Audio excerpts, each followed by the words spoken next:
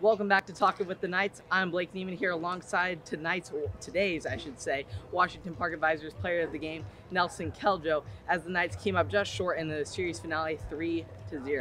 Nelson, you come through in some critical middle innings down the stretch and are able to strike out 3 along with hold the Bells off the scoreboard. How do you feel about your performance in your Knights debut? You know, I was really happy with it.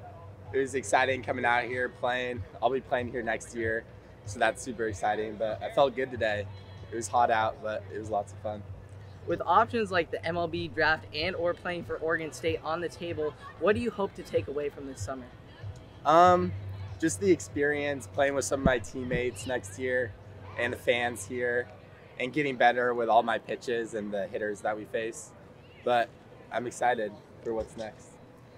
After a rough first inning, you guys are able to lock in defensively, but never able to find that groove offensively. What do you all need to do to get back in rhythm and get back on track to winning that West Coast League title in the games to come? Yeah, the bullpen did great today. We held the runners off, but the bats were a little cold, but I know they can get back to it and get hot like they are used to.